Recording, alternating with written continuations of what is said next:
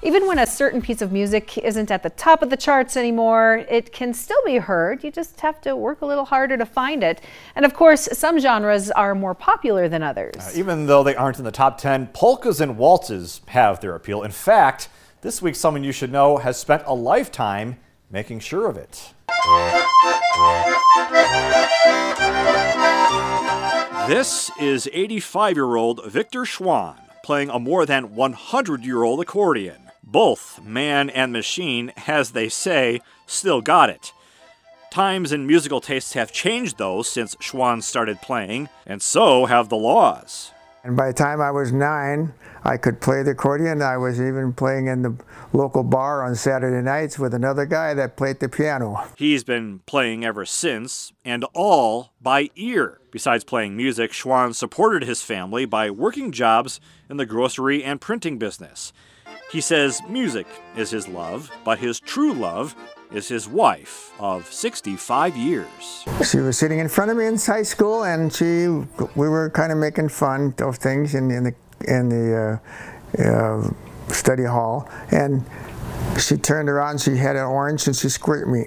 That's how we got to know each other. And the rest is history, huh? Yeah. Johanna Schwahn loves to hear her husband play.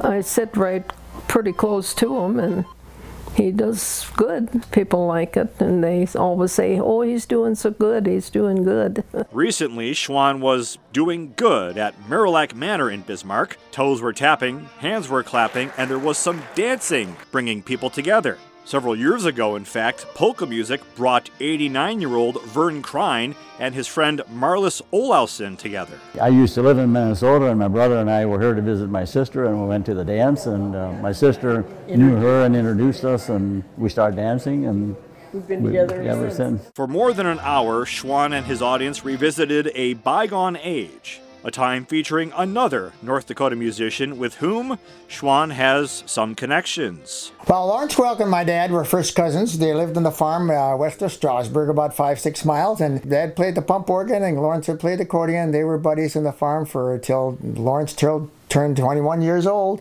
took his accordion and $3 in his pocket, and he went to Strasburg, and he caught a ride down to, hitchhiked all the way down to Yankton, South Dakota, and found Myron Florin. The rest is history.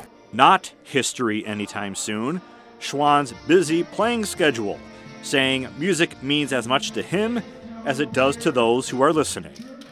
When I play, they come up and congratulate me on thank you, such a good job, and I just really enjoy their smiles and their thank yous, and I'm going to do it as long as I possibly can.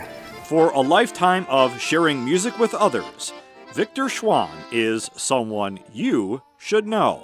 Our kids will be drinking all the good. There we go. Isn't that a fact?